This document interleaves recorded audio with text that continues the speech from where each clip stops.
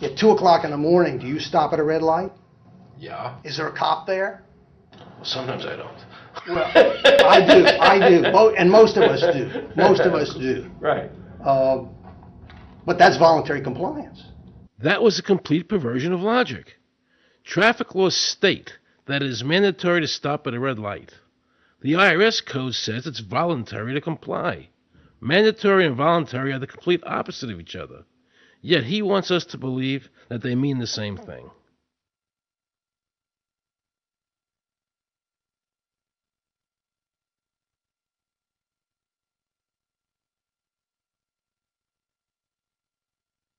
So can the government criminally prosecute somebody of information put on their 1040?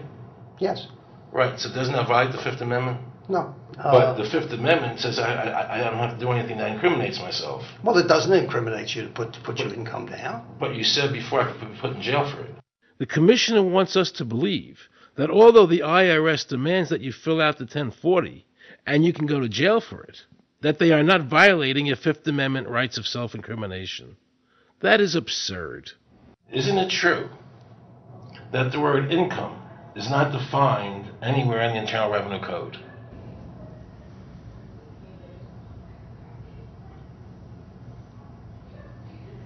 The law says that the government has a right to tax income from any source derived. So, but the word income is not defined in the code. It just says income without a definition That's right. of what income is. That's right. Correct? Yeah. But there are many different kinds of taxes. Well, how can an American citizen know what income is if the code doesn't define it? If they're paying an income Because tax... the courts have all defined it. Do you remember what constitutional attorney Edwin Vieira said? The definition of income in the Constitution was given in the Eisner versus Macomber case, and it turns on gains or profits that are made from some activity. So the Supreme Court has ruled income is not wages, it's not labor, it's gain from corporate activity. I believe that a man's labor is his private property. That's your view, but it's not the law. The Supreme Court's even said your labor is your private property. When I go to work for somebody, it's a trade. It's an even exchange. I do some work, you give me some money.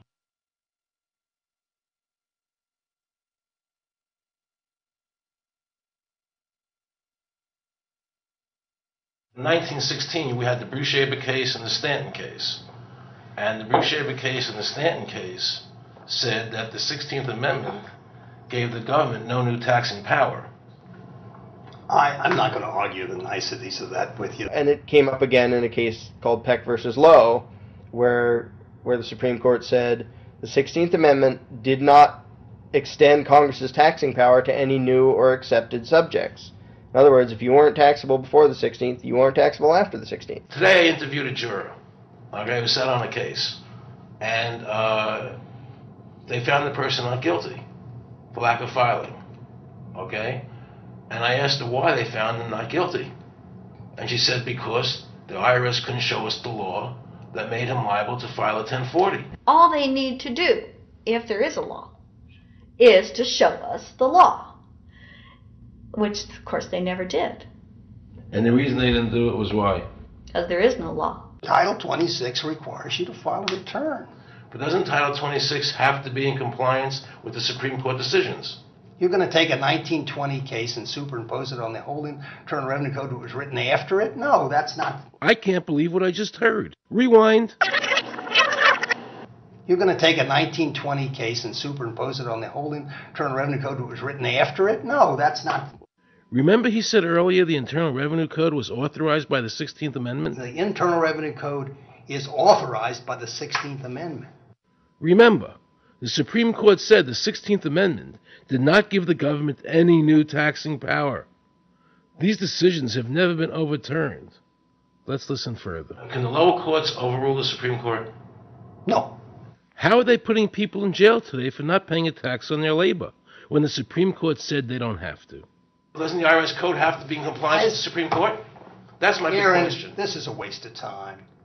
Well, because whatever I say, you're not going to believe. He's right. I don't believe him. And neither should you. He wants us to believe we should obey the IRS code, which is being enforced in violation of the many Supreme Court decisions. If No, the no, Supreme no, Court made a decision... Thank you, Aaron. I think we're finished. I'm sorry, Mr. Cohen, you're doing that. Well, I'm sorry that you constantly re-argue the point. You're liable because the law says that you're liable, But and the doesn't- courts say the law says you're liable, Doesn't- and that's why you're liable. You see, he's talking about the lower courts, who are not in compliance with the Supreme Court, as they have to be. Doesn't the court have to be in compliance with the Supreme Court? The Supreme Court has so held. Where? You caught me unprepared. I'll come back to Well, that. I don't want to do that. But let me ask you a hypothetical question. No. You're making silly arguments here. Why is the Supreme Court decision a silly argument? Well, because it's inapplicable. That made my heart stop. He just said Supreme Court decisions do not apply to the IRS. That's the behavior you would expect from a totalitarian country, maybe China or Russia or Cuba, not from America. They're just making up the law as they go along. Now I knew the tax honesty movement was right. The IRS thrives on intimidation and fear, not by law.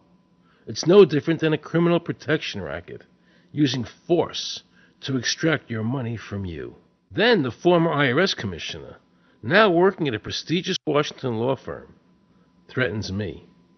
Watch. Aaron, you understand Yiddish. Cornish helfen.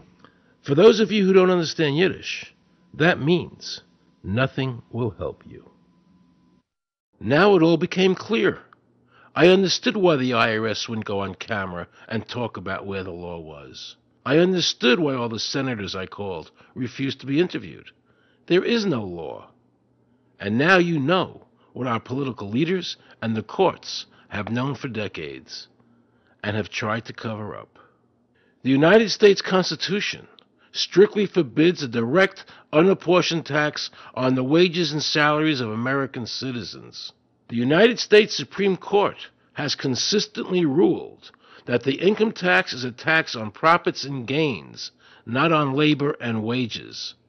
On behalf of the American people, I challenge the IRS to show me a statute that allows a direct, unapportioned tax on the wages and labor of the American people. And if I'm wrong, I will give my most humble apologies to the IRS. If the IRS is wrong, and there is no law, then every person who's been jailed should be let out of jail immediately, and any assets seized should be returned to their rightful owners. If this is a nation of laws and a free country, then the IRS should show the law to the American people. I felt an overwhelming need to understand why juries were finding innocent people guilty of not filing a tax return when there was no law requiring them to do so. So I went to talk to Marcy Brooks, a juror who used her common sense and did not allow the judge to railroad the jury into a guilty verdict.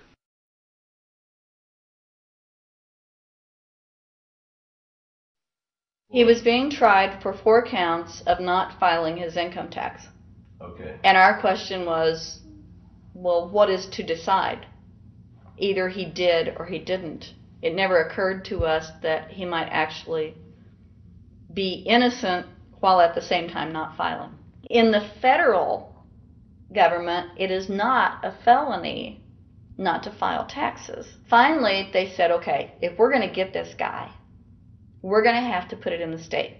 They called up the IRS agent, Agent Craner. Craner? Yeah. Robert Craner? Mm-hmm. This is Ken Doherty. He's also an investigator with the Illinois Department of Revenue. This is a request for a copy of the delegation of authority order. Right, and I talked to my boss about that, and he said that my badge is that. Badge is the authority. But I thought it had to be in writing. The last question that the defense asked him was, did you write any of this down? And Agent Craner looked right at him and right at us, and he said, I never wrote anything down. And yet when we saw the video, there he was, writing notes, you know. And so I'm thinking, okay, at this point, the judge is supposed to say, Agent Craner, it is clear that you have committed perjury. It wasn't even noticed. It finally came to the climax. Mr. Harrell looked right at the prosecutor and he said, "I will tell you the same thing I have told over and over again to government officials. You show me the law that requires me to file a tax return and I'll be glad to do it." And again, I ask, under what is the requirement that you claim and are required to do these things? And the requirement under the regulations is what section? My question to you is, what particular act are we discussing here that I am liable to do these things if you claim I'm liable to do? Your exact question would be again? Okay, what is the section that what? But I guess I'm still not understanding your question, Mr. Harrell.